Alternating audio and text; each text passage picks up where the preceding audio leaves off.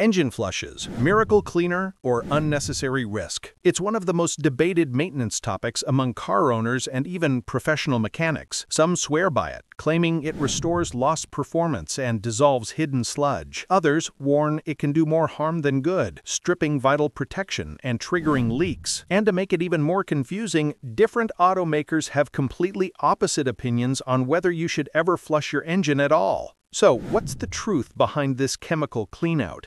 In this video, we'll break down what engine flushes actually do, the science behind their chemistry, and what major car manufacturers really say about them, so you can decide if it's worth it or not. When you pop the oil cap on an older engine and see a brown, sticky film or thick black gel, that's not just old oil. It's your engine slowly choking on its own waste. Inside every combustion engine, oil works non-stop to cool, lubricate, and clean. But over time, even the best synthetic oil reaches its limit. When that happens, the chemical balance inside breaks down, and what used to be smooth golden oil turns into something far more sinister. Engine contamination is an inevitable consequence of the internal combustion process combined with thermal stress and oil degradation kinetics. Engine oils are engineered to manage contamination through sophisticated additive packages. However, when the oil's performance capability is exceeded, residues begin to precipitate and solidify. Understanding the nature of these deposits is essential to selecting an appropriate cleaning methodology. Sludge is a semi-solid viscous emulsion formed primarily from oxidized oil components, carbon residue or suet, moisture from short trips where operating temperature is not reached, and uncombusted fuel dilution. This buildup is frequently accelerated by frequent short trips which prevent the oil from reaching the temperature necessary to evaporate moisture and contaminants. It hides in oil pans, valve covers, and narrow galleries, slowly starving critical parts of lubrication. Then comes varnish and lacquer, those hard amber-brown films you see baked onto metal surfaces. These are the high-temperature scars of oil oxidation, and once they form, they start gumming up piston rings, hydraulic lifters, and tiny oil passages.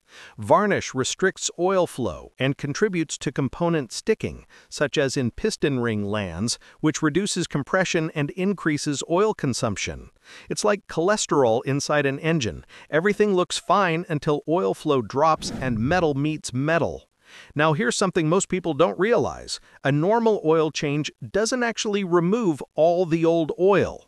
There is a significant amount of old oil left in the engine after a traditional oil change. This stays behind, trapped inside oil galleries, coolers, the pump, and tiny internal passages that standard draining can't fully empty. The moment you pour in fresh oil, that leftover contamination mixes right back in, instantly diluting the new oil's cleaning and protective chemistry. These residues aren't just inert leftovers. They act like chemical accelerants for oxidation, quickly consuming the detergent and dispersant additives meant to keep your oil clean. The result? Your new oil starts its life already partially degraded, meaning each oil change cycle begins a little dirtier than the last. Over time, that creates what many technicians call the contamination loop, where every interval gets slightly shorter and every drain slightly less effective. That's exactly why some professionals advocate for controlled cleaning or flush procedures, not as a gimmick, but as a way to truly reset the lubrication system before introducing fresh oil. And this is where the idea of an engine flush comes in. It is a chemical treatment added to the crankcase before an oil change. It circulates through the system, dissolving sludge, varnish, and other residues, then carries them out when the oil is drained. The goal isn't just to make things look clean, it's to restore proper oil flow, free stuck rings or valves, and reset the lubrication environment so the next fill of oil starts fresh instead of contaminated.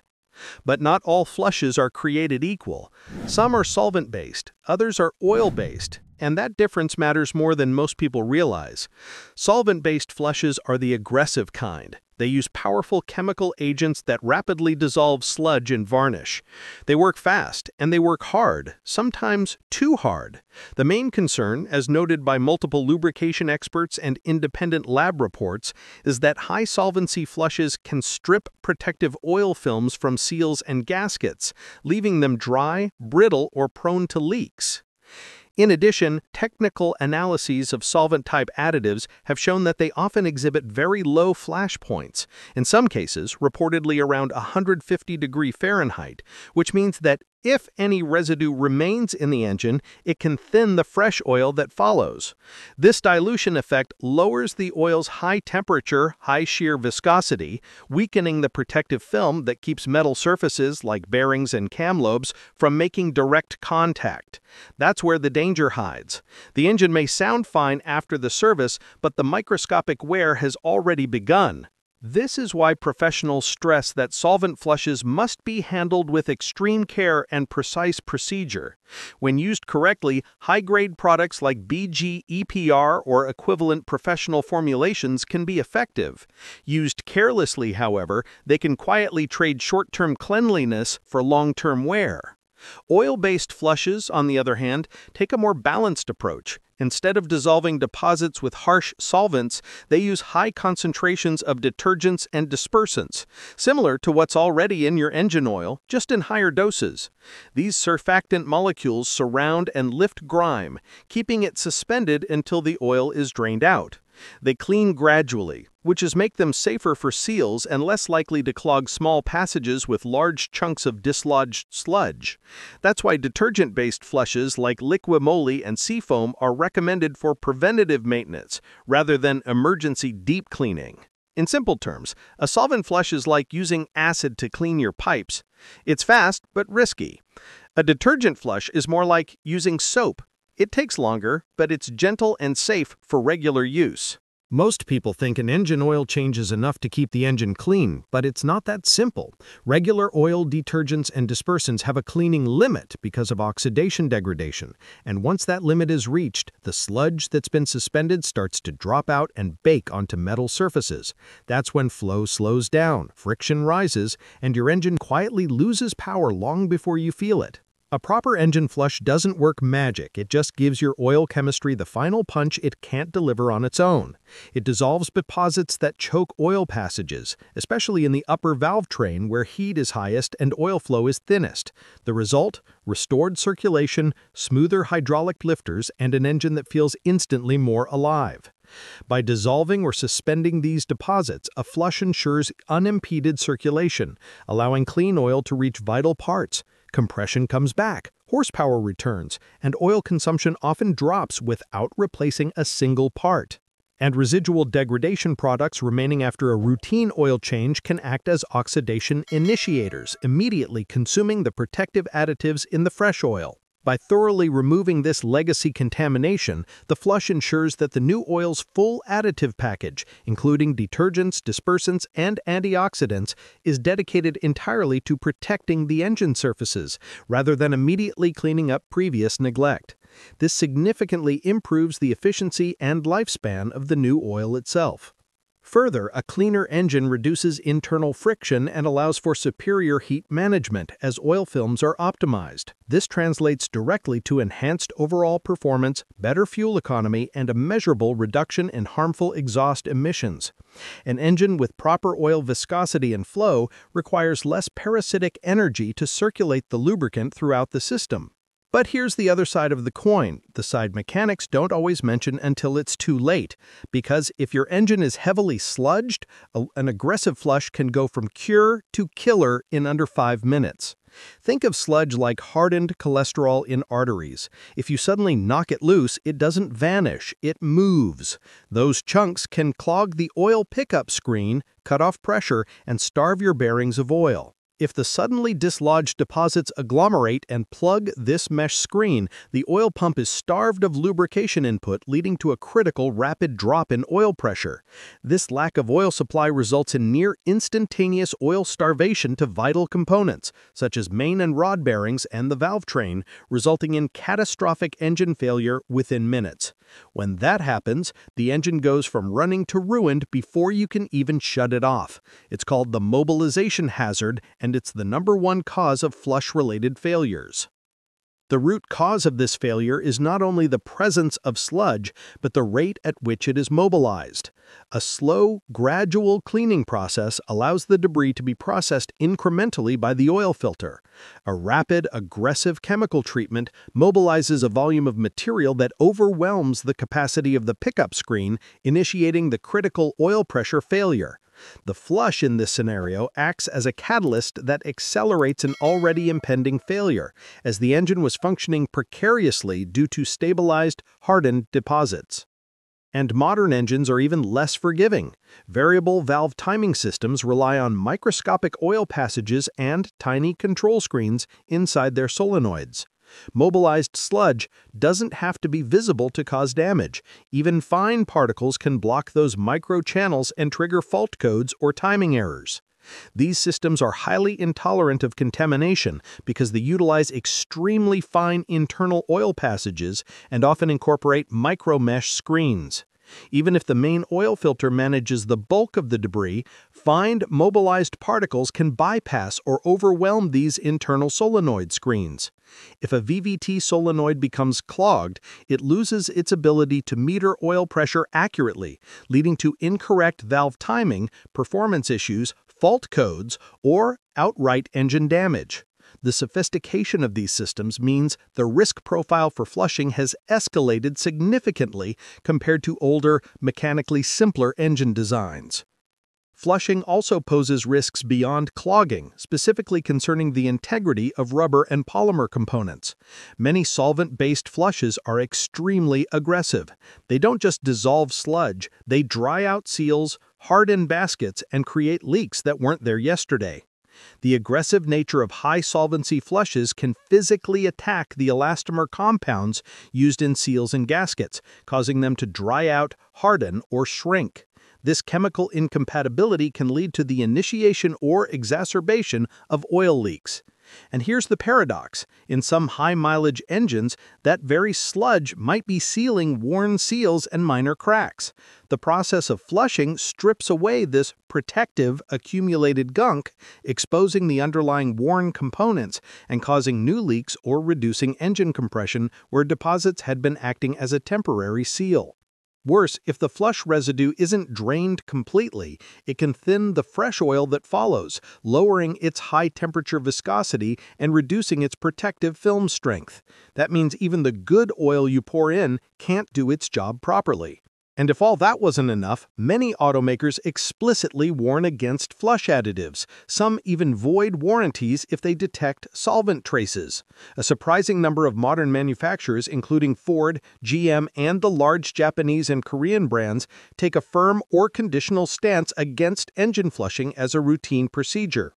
Toyota is generally cautious but not entirely dismissive. They do offer their own genuine engine flush additive, but it's meant only for very specific conditions. When sludge buildup is confirmed, usually in vehicles with irregular oil changes, short distance use, or constant high RPM driving. It's not part of their normal maintenance schedule, and Toyota-affiliated engineers openly warned that flushing a high-mileage or neglected engine can do more harm than good by loosening thick deposits that can instantly clog the oil pump pickup screen. Honda, on the other hand, doesn't even leave room for debate. Engine flushing is not recommended by American Honda. There was no reason to perform engine oil system flushing as a maintenance procedure. That's an official line straight from Honda. They emphasize that modern oils already contain the detergents and dispersants needed to keep engines clean when changed on schedule. Any chemical additive, they warn, may actually reduce engine durability. Ford's position echoes the same tone, but with a sharper edge: warranty risk. In their technical literature, Ford explicitly warns that engine oil system flushing is not a Ford-approved maintenance procedure. They go further to say that using unapproved additives or chemicals can void warranty coverage if damage results. Their internal policy is unambiguous. Any crankcase cleaner or flush product not listed in Ford service publications is considered an unnecessary and potentially harmful expense. If an internal cleaning is needed, Ford's solution is as simple as it gets. Drain the oil, replace the filter, and refill with Motorcraft oil that meets the specification in the owner's manual. And then there's General Motors, which might have the strongest stance of all. GM has issued multiple service bulletins over the years stating that they do not endorse nor recommend engine crankcase flushing for any of their gasoline engines. The reasoning is technical. GM's engineers found that some aftermarket flushes contain solvents incompatible with engine seals and bearing materials. The result? Possible seal shrinkage or bearing wear. GM even clarifies that any resulting damage from a flush procedure is not covered under their new vehicle warranty. The only exception is in specific component cleaning, like transmission cooler lines after a rebuild, and even then, only with approved GM tools and fluids, never for the engine crankcase. When you step back, it's striking how consistent this pattern is across manufacturers. The experts who design these engines, not the quick lube shops, are warning drivers that modern engines simply don't need chemical flushing when maintained properly. The consensus among professionals is that if your oil changes are on point, a flush is fixing a problem that doesn't exist. Modern synthetics already carry enough detergents and dispersants to keep the engine clean. That's why pros often see engine flushing as more of a quick lube upsell than a genuine necessity. But, and this is important, there are times when it makes sense. Think of a flush as a remedial treatment, not routine maintenance. If a car's been sitting, driven in extreme heat or stop-and-go traffic, or shows symptoms like sluggish performance or higher fuel use, a controlled flush can help. Same goes if you're switching oil types or rebuilding internals. Just remember, timing and technique decide whether it saves your engine or ruins it. The safe way is slow and steady. Always start with a warm engine, add the cleaner, and only let it idle for about 10 to 15 minutes. No revving, no driving. That's where people go wrong. Revving a flush-filled engine sends thin, contaminated oil and loosened debris racing through tiny passages, and that's how VVT systems clog and bearings fail. Once done, drain it completely. Replace the filter, and refill with fresh, high-quality oil. Some technicians even do a double flush, one to clean, one to purge. It's overkill for most cars, but on a gunked-up engine, it can work wonders. Still, there are clear times to avoid flushing. If the engine has low oil pressure, leaks, or knocking noises, skip it. Sludge might be the only thing holding those internals together. Same goes for high-mileage engines where buildup is sealing old gaskets. And if your car's manual says no, listen to it. So what's the smart alternative? Gradual cleaning. Instead of chemical shock therapy, run short oil intervals every 500 to 1,500 miles using high-detergency synthetic oil. This method lets the oil's own cleaning agents lift deposits safely, one layer at a time, while the filter traps the debris. It's slow, clean, and zero risk. You can also use gentle oil-based soft flushes that dissolve varnish without attacking seals or thinning the oil. Bottom line, the best engine flush isn't a bottle, it's discipline. Regular oil changes, right viscosity, and quality filters are what keep modern engines spotless inside.